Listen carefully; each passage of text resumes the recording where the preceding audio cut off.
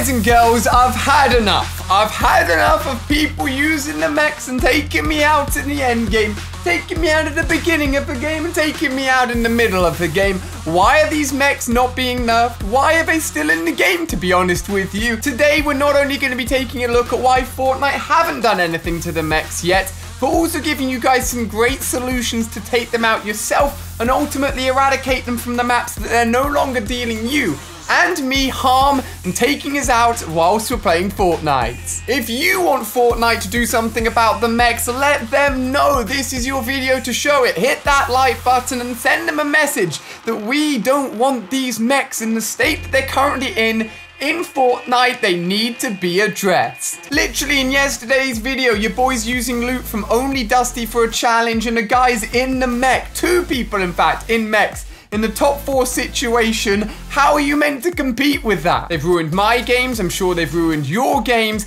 but if we actually take a look at the history of things that have been ridiculously overpowered in Fortnite, there's something a little bit weird going on. They were all adjusted and changed and some of them even just taken out of the game really quickly, but these mechs for some reason, even with the recent update this week, the first update of Season 10, not a single patch note addressing them, no changes at all. According to Fortnite, they're absolutely fine, but why are they thinking this? What is going on? If you are new around here, make sure you're subscribing to the channel. Go and hit that button down there whilst you hit that like button to let them know that you want the mechs changed. I'll keep you guys up to date on what's going on with these mechs, and hopefully we'll see some changes soon. Now, in the past, we've had very overpowered things. The first that comes to mind is obviously the Infinity Blade, but there's also been several other vehicles very similar to the mechs. We had the Stormwings, I'm sure you guys remember, in Season 7. You could literally just stay in a plane the whole map and was basically really good at just running away and hiding from people up in the sky. However, one patch after the planes were added in, they changed it a lot. If you shot them down, the person in the plane would take damage directly to their health, even if it had shield. The plane, if it rammed into anything, would take a lot more damage to the plane itself. Essentially, they adjusted it and they made it a little bit worse, at least,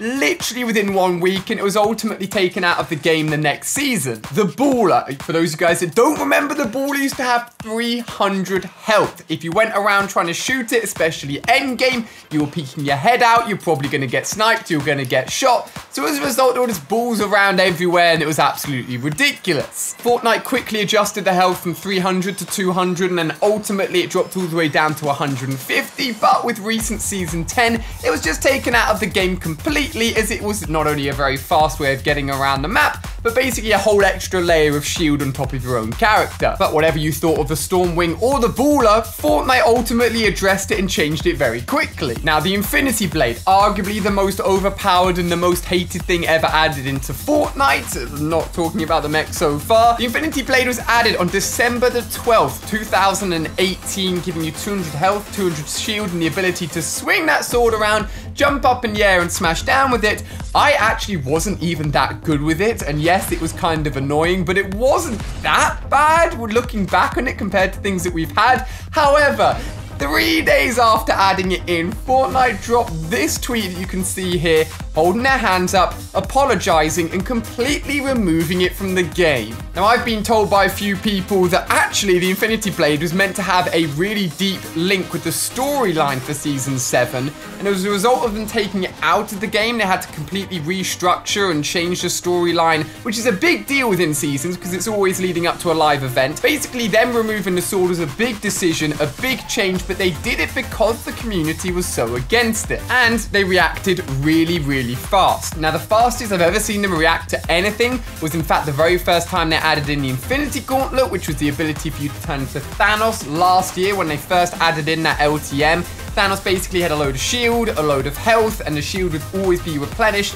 But then, literally like a few hours after the game mode had been live, they actually changed the health and shield and dropped it all down a little bit so it wasn't as strong. They were so fast at adjusting it, so fast at making changes, and if they go and remove something like the Infinity Blade, which was going to be part of a storyline, why has the mech not seen any changes at all? Now, I want to say that actually the mech is linked in with this storyline as well for Season 10. I've talked about it in a few videos so far. The little symbol on the mech actually matches up with these skins you can get that are the mech drivers. It seems as though all of these characters have come from the same place as a meteor, as the mechs actually fly onto the map alongside the meteor themselves, and are ultimately trying to hunt down the visitor skin, which is the secret skin that was available all the way back in Season 4. He's back now again in Season 10, having escaped his pod inside the meteor, so it is linked in with the storyline. But ultimately, keeping the robots on the map doesn't seem like the biggest deal in the world. And hey, if you want to keep them on the map and you want to have them in the game, at least nerf them a little bit. For example, the robot can actually shoot 10 rockets when fully charged up, dealing 50 damage to an opposition, meaning a total of 500 damage. Meaning that if everyone is in a big group, I mean, you could knock out ridiculous numbers of people. But the bigger issue here being that if you try and build against it, because all the rockets come bombarding in, it just breaks your build and takes you out. You know what I mean? It ain't fun. They could easily reduce the damage of his rockets, reduce the number of rockets. They could even slow down the mechs. They could make it so that it doesn't boost and jump as far and as fast and as quickly as it does. And when you're actually in the attacking seat on top of the mech, you can put an overshield on top of you, giving you even more protection. They could just remove that ability. Let it be easier to shoot the people that's either driving or shooting all the rockets so they can't just sit there, encompassed in this most overpowered, ridiculous vehicle that, in my opinion, is worse and more annoying than anything else that they've added in, because there's multiple of them on the map, and because they've removed all of the movement items this season, you can't even get away from it, even if you want to. Whew. Okay, that's me ranting. Now, I'm positive they have to, surely, especially with the response this video I'm sure is going to get, make changes or do something to the mech. Hopefully next patch, maybe even just a hot fix. I'll keep you guys updated and we'll see what they end up doing. Now, with mechs currently still being rampant and no changes haven't been made thus far, I've got 5 awesome tips to help counter these mechs, get them out the game, help you guys not be killed by them at any point, and we're gonna jump straight into it. I hope you guys find this useful. Let's go. Guys, tip number 1, you gotta activate as soon as you're in the battle bus. See the robots on the map? Number 1, number 2, sometimes 3 can spawn straight away. You see all of these guys, they want the robot. You ain't gonna get it, buddy. Because you see this thing? Yep, that's right.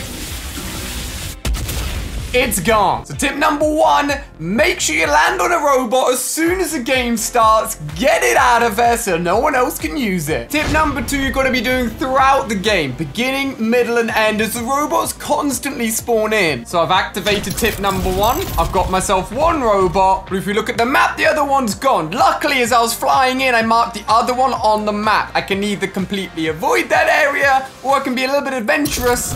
Rather than blowing up my robot off spawn, I can hunt the other one down and take him out. And here they come. Next ring, even more robots to keep an eye on. If you're playing in duos or squads, get the rest of your team to mark them down on the map so you don't forget where they are. Oh, one literally just got taken, but at least I know where it was. Hey guys, how are you doing? Got 1 robot, we've got another robot. Yo, this guy was going for it. Look at him. Don't let him get inside.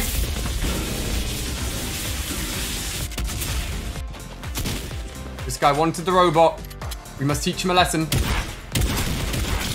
No robot for you, buddy. And number 3 is an obvious one. Once you get inside it, or if you see an empty robot, don't bother wasting your bullets on it. Just jump on in and self-destruct it to get rid of it instantly.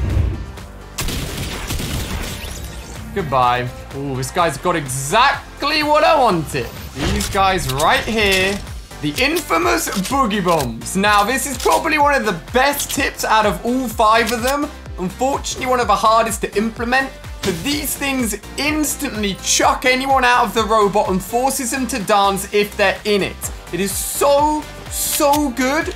And honestly, if you find them, I'd say always keep them on you if you can, especially for late game if people are trying to abuse the mechs. All right, time to activate boogie bomb mode. See where he goes to. Oh, I missed. Okay, it's fine. Oh, there's 2 people. There were 2 of them in it. They're literally teaming. This is what we're trying to stop.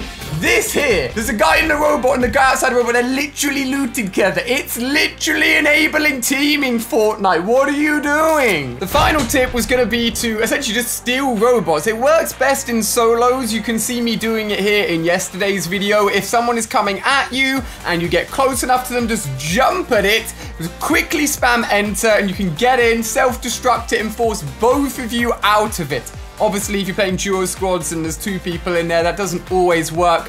But as you've literally just seen there, even with boogie bombs, even in solos, even when you think you're prepared for a mech, you can get screwed over by what is essentially an overpowered, ridiculously strong, teaming robot in the world of Fortnite. It's ridiculous. If you want to see the full video of me using only loot from Dusty, you can see that on screen here. It was an amazingly fun challenge. Go and check it out. If you haven't done so already, make sure you subscribe here to the channel. Let's see how many likes this video is going to get. Let's see how much support it's going to get to nerf the mech. Will Fortnite listen? Hopefully they will, guys. I'll see you soon where hopefully the mech isn't quite as good as it is right now.